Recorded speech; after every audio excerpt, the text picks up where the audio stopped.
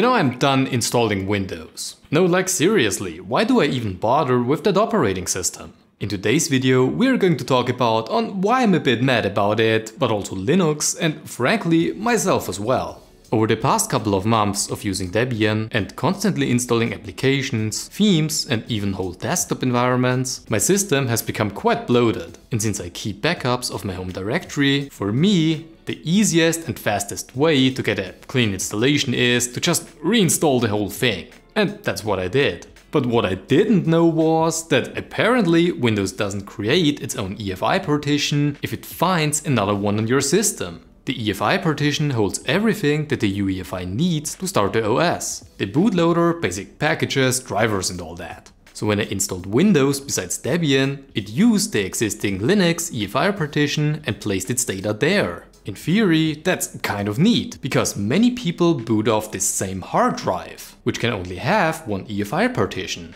For me, it was not as fortunate, because formatting my main drive also caused the EFI partition to be erased, aka Windows can't boot anymore. The dedicated Windows drive that contains the actual operating system itself is still accessible, however. So if this happened to you as well, then you could access your data if you need to. And honestly, I should have seen that coming. When installing Windows in general, it's a good practice to disconnect any drives besides the one that you want to install it on. Since even without any additional operating systems installed, Windows can have the odd behavior to install the bootloader on a different drive. I've never quite understood why it does that, but dual booting has somewhat given more insight. It's probably Windows handling different formats or unsupported file systems, which makes it think that something else is already installed there. When I installed it, I didn't disconnect my drives this time, and something like this happened. That's entirely on me. What's kind of funny though is that I didn't even notice that it was gone for a couple of weeks, since Debian disables the OS prober by default, the tool that automatically detects other operating systems, and I rarely boot into Windows anyway. When I finally did notice that it was gone, I was already at the point of, why bother? The only reason on why I still have Windows installed on my system is so that I can play Destiny 2 after Stadia died last year. That's it.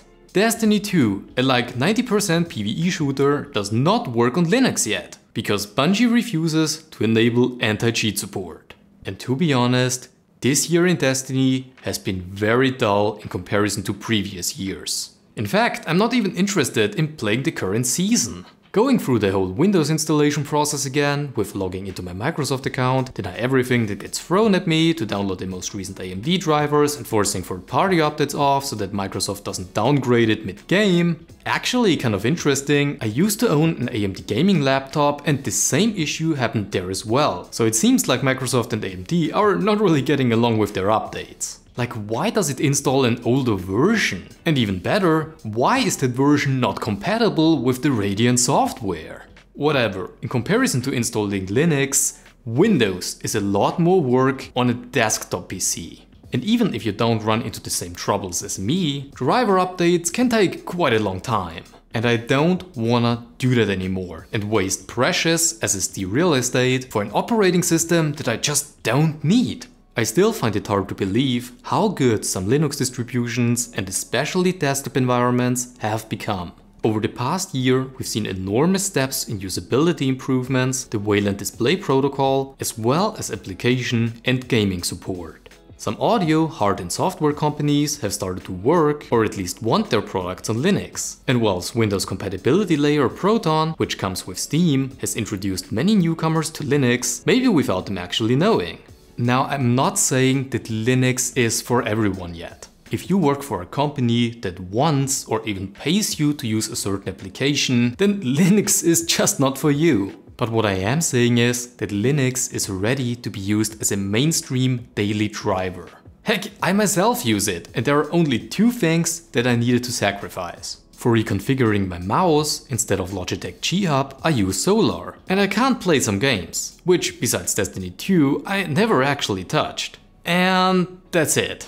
I've always been using GIMP for my thumbnails, and I can use Inkscape if I wanted to draw something. For recordings and editing, I use OBS and DaVinci Resolve, just like I did on Windows. When I play CS2, Minecraft, Apex Legends, GTA 5 or whatever else, if it is with my friends, then I use Discord, which on KDE Plasma now also supports screen sharing on Wayland if you use the X-Wayland bridge. Some distributions like Fedora already come with it pre-installed. I'm not saying that everything was as easy as it is now. Over more than 1.5 years ago, I was not able to use the Flatpak version of OBS, since it had green and purple artifacts in any recording. Since I am on an AMD GPU now, I also cannot export my videos in .mp4 with the H.264 codec in DaVinci Resolve, even though I own the Studio Edition, which technically supports it. For me personally, those were just some minor annoyances, and it won't affect most people anyway.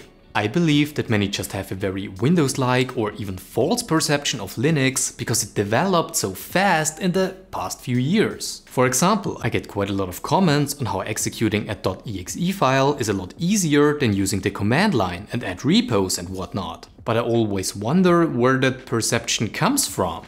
On many modern distros like Ubuntu, Fedora and Zorin OS, all you have to do is to open up the software store, search for the application you want and install it in seconds. How is that worse than opening up a web browser, searching for the application, don't click on a malicious link that might be advertised, download the .exe setup file and make your way through the installer? What is kind of controversial about the whole installation process is that even Microsoft knows that the software store is superior, and they are increasingly pushing developers towards that. And okay, let's say an application really is not available in a software store on Linux, but it's offered on their homepage. Let's compare that way to Windows. Open up the web browser, search for the application, head onto the website, download it and double click it. Yeah, it's literally the same.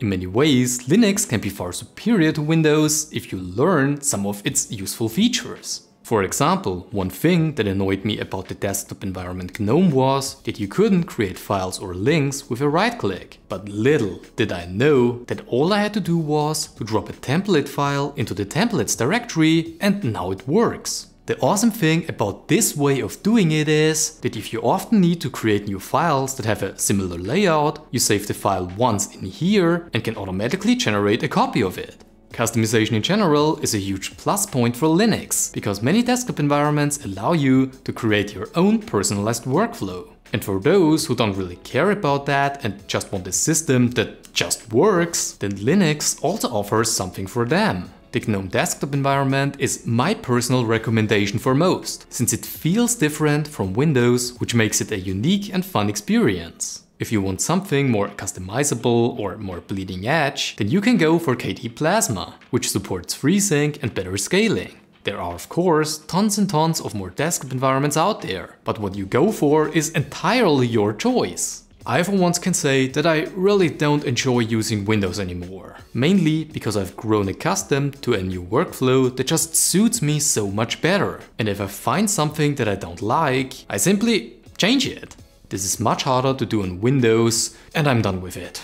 If you've liked this video, then please make sure to show it with a like, and why don't you also subscribe to the channel? If you're interested in helping this channel grow, then you should definitely check out our membership program in the description below. Thanks for your support.